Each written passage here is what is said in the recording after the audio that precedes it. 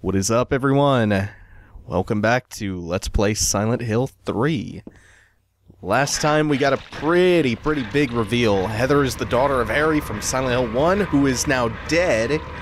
And Heather is the reincarnation of Alessa, which explains why the cult wants her. Claudia wants to pick up where Dahlia left off 17 years ago and impregnate Heather with their god.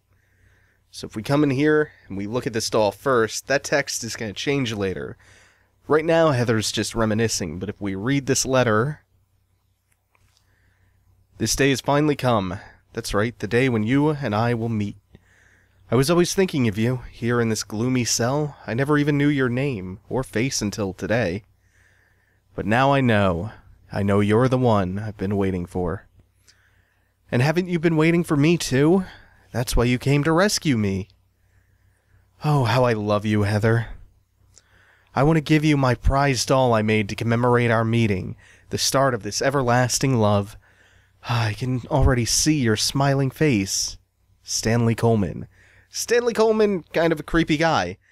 Not the last we're going to be hearing from Stanley. And now Heather says it's disgusting and she won't touch it with a 10-foot pole. So we are back in Broohaven Hospital. The layout might look very familiar to you if you played Silent Hill 2, because in fact it is the same layout as in Silent Hill 2. The nurses are even back.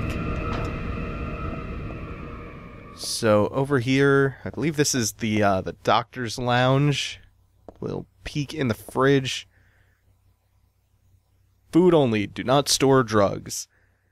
I think that's kind of an odd reference, because I think that's supposed to be referencing Michael Kaufman's drug ring from Silent Hill 1, but he was running that out of Alchemilla Hospital. Broohaven Hospital is the hospital you visit in Silent Hill 2. Let's see, we have some medical records. Remember, Vincent told Douglas to go after Leonard, and Leonard's in room S12. Audiovisual hallucinations, mental instability, obsessive, mild schizophrenia. Will continue observation, basically calm and cooperative, with a strong sense of justice. However, according to reports, becomes very violent when overexcited. And the other one is for this creepy Stanley Coleman guy. Yeah. Room S7. Usually passive and cowardly, also egotistical.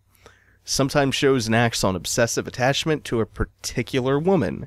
This is called violent incidents. Use caution. Can I really not fit there? Do I have to go all the way back around? So, Stanley is a person who tends to obsess over women, and that obsession can cause some violent outbursts. Ooh. Apparently the nurses are doing a real good job blocking this hallway off, so I'm gonna go the other way around. Actually, no, it's not that one I'm supposed to be in anyway. Yeah, it's in fact over here. You might remember that these are the double doors to the patient wing. We don't have much of a good reason to be coming here just yet. This room, ooh, that's a trap room. I think there might be an ampoule in there, but I don't need it, and I don't really feel like pulling the shotgun out to fight 3 nurses in a cramped room. The nurses, as usual, are pretty dangerous enemies in Silent Hill 3, as they were in Silent Hill 2. Okay, so there are a lot of things stuck to the wall, in particular this set of shiny, jingly-jangly keys. But we can't quite get to them yet.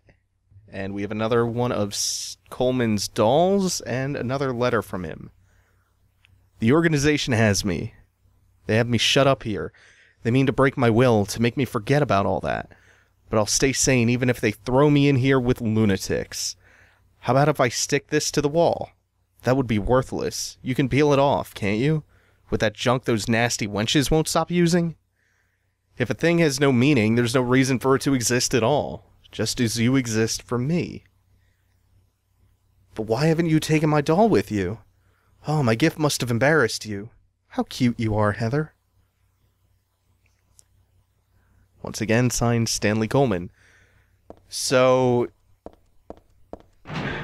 that makes this all the more creepy because it seems as though Stanley is moving around in real time.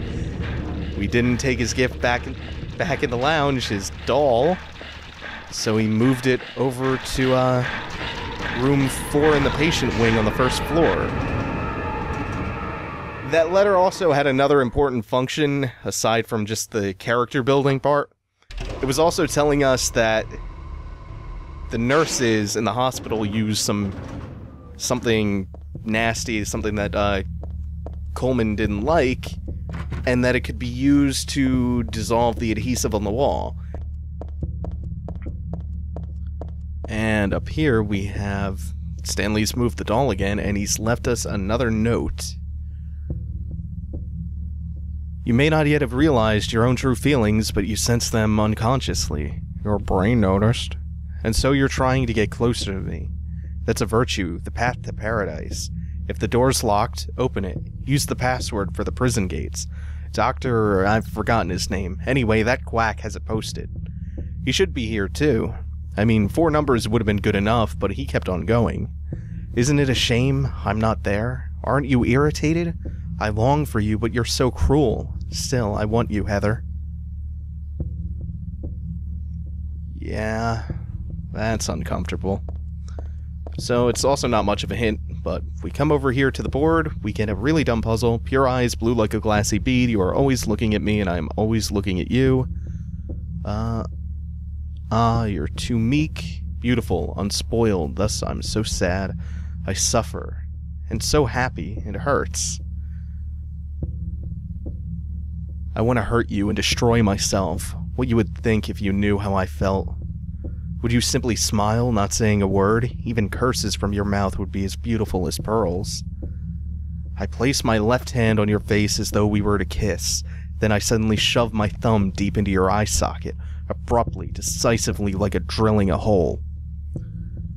And what would it feel like? Like jelly? Trembling with ecstasy, I obscenely mix it around and around. I must taste the warmth of your blood. How would you scream? Would you shriek, it hurts, as cinnabar red tears stream from your crushed eye? You can't know the maddening hunger I felt in the midst of our kisses, so many of them I've lost count. As though drinking in your cries, I bring my hopes to fruition, biting your tongue, shredding it, biting at your lips as if tasting your lipstick. Oh, what euphoric heights I would reach, having my desires fulfilled like a greedy, gluttonous cur. I long, too, for your cherry-tinted cheeks, tasty enough to bewitch my tongue. I would surely be healed, and would cry like a child. And how is your tender ear? It brushes against my cheek. I want it to creep up to my lips so I can sink my teeth into its flesh. Your left ear, always hearing words whispered sweet as pie. I wanted to hear my true feelings. I never lied. No, but I did have my secrets. But what must you think of me? Do you hate me? Are you afraid? As though inviting you to the agony at the play's end, if you wish, you could destroy me. I wouldn't care. As you wish, you may destroy me. I wouldn't care. Okay, so this puzzle is really obtuse because it wants you to think of the keypad here as a face, and since you are facing it, the parts on the face are mirrored. So the 1 is someone's right eye, and the 3 is someone's left eye, and then it goes down. 4 and 6 are the left and right ears, 7 and 9 are the cheeks, 8 is the mouth. So the first really important part of that poem is when Stanley mentions going and gouging someone's right eye, and the blood flows down to their right ear, which anatomically makes no sense, but the right ear is 4 on the keypad. Then he mentions the mouth and biting at tongue, so the mouth is 8. Then he starts talking about a cheek, but he doesn't say which one, so you read on and he talks about whispering words into someone's left ear. So you're supposed to assume he goes up to the left ear from the left cheek. The left cheek is 9 and the left ear is 6, so the code was 4896. Unlike the Shakespeare puzzle, I think that one is just fucking stupid, but we will move on to this medical record for the dead guy. Background unknown, name and age unknown, not admitted patient, found in poor mental state on hospital grounds and temporarily installed in room M4 at chief's discretion. Died late tonight from blood loss due to severed carotid artery, was grasping own kitchen knife in right hand. Assume this was cause of neck wound. Possible suicide, but wound angle suspicious. Sent to second floor treatment room for further investigation. Have received no proof or corroboration of event from patient residing in same room. Have not notified police. However, for future necessity, leave victim's bed and effects intact in room M4. Okay, so his carotid artery was slashed. The coroner was suspicious of the angle of the wound. He suspects foul play. But the person with whom this guy was sharing a room would not confirm what happened to the patient. So his effects are being kept in room M4, and we'll discover more about this guy and what might have happened to him here. So we have a briefcase. The alarm goes off when you get too close to it. And we have a doll and another note from Stanley. There was a tattooed guy, that rumpled bed. Not anymore, though. That alarm clock and filthy bag are his. But don't misunderstand, I haven't done a thing. I didn't hate him, though he was a liar. Shall I write something on of my own? On my chest, since I can't cut it open to show you my heart? I love Heather. No, something a bit more forceful. I love Heather isn't enough for what I feel. Oh, what tender emotion this image brings. So Stanley was this guy's roommate, and he apparently killed him. This puzzle is pretty interesting. Let's see, what time is it? It's 6:21 it looks like. So 6:21 plus 12 should make it 18:21. That's going to be the code for this briefcase, 1821. And I'll explain why that is. On easy, the code for the briefcase here is just printed on the clock, plain as day. On normal, you just have to read the time. So if it's 11:30, the code is 1130. If it's 5:30, you put a 0 in front of it, so it would be 0530. On hard, it's still just as easy as it is on normal, except there's just one extra step. You read the time and then convert it to 24-hour format by adding 12. So in this case, it was 6:21 on the clock. You add 12, that makes it 18:21. Alright, and we are going to take what we got from that case and head out. Whoa, whoa, whoa. Not mean for that to happen. Okay, now we're going to head back to the elevator. And I believe all of the buttons except for one are broken. 3 will become available later on, but that's not really relevant right now. So, next step is we are going to go ahead and unlock, nope, first we need the key. First we are going to head back to the room where we found all that stuff stuck to the wall. And we are going to pick the key up so that we can unlock the stairwell. Yeah, C4. And we will use the nail polish remover. Oh wait, wrong menu. Wait a minute. Wait a minute. Did I forget to head to the locker room on the second floor to get the perfume and the nail polish remover? Yeah, I thought something was missing. Yeah, I had that feeling. The feeling like when you forget your car keys or something. The feeling that I don't get because I don't drive. Car keys, house key, whatever. Anyway, I'll make a real quick detour back up to the second floor because I totally forgot to go up there. So, be back in just a moment. So, let's see. Let's take the elevator up to the second floor. It's, I think, the locker room. What else did I do when I came up here that I completely forgot about this step? Ah, right. Okay, no big deal.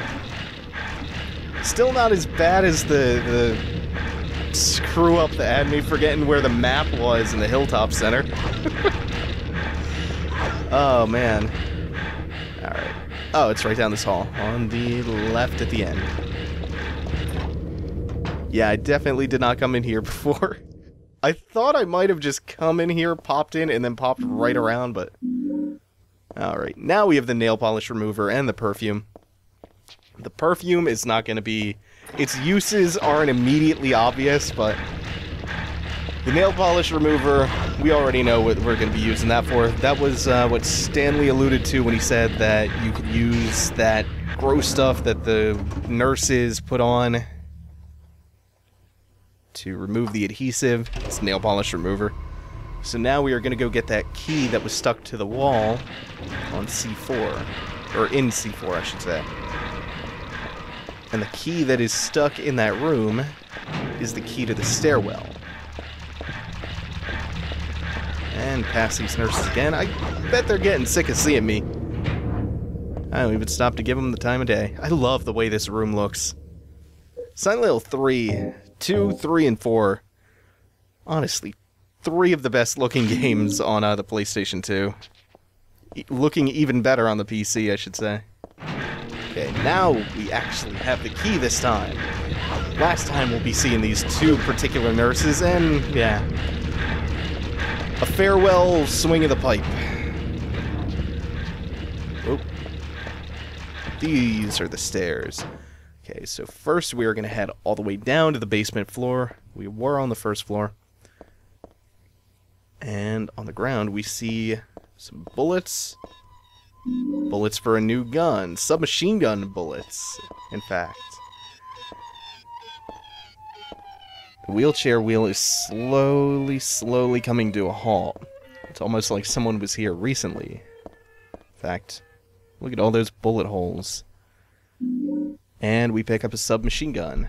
I love that all you need is this imagery to tell the whole tale of something or someone attacking whoever that was in the wheelchair, his desperate attempt to escape, reaching the end of the hall, finding a dead end, maybe trying to pry his way into the elevator, and just desperately shooting up the place in an attempt to kill who or whatever was coming after him. All of that told in such simple images.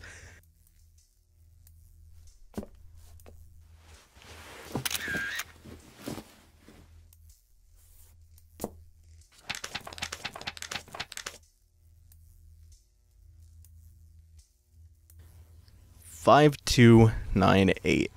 That's important to remember because every time you come in here, that is randomized. So you take a picture back there with the gentleman's camera, the gentleman who Stanley Coleman killed. Could it possibly have been Stanley who killed the guy in the wheelchair? Don't know.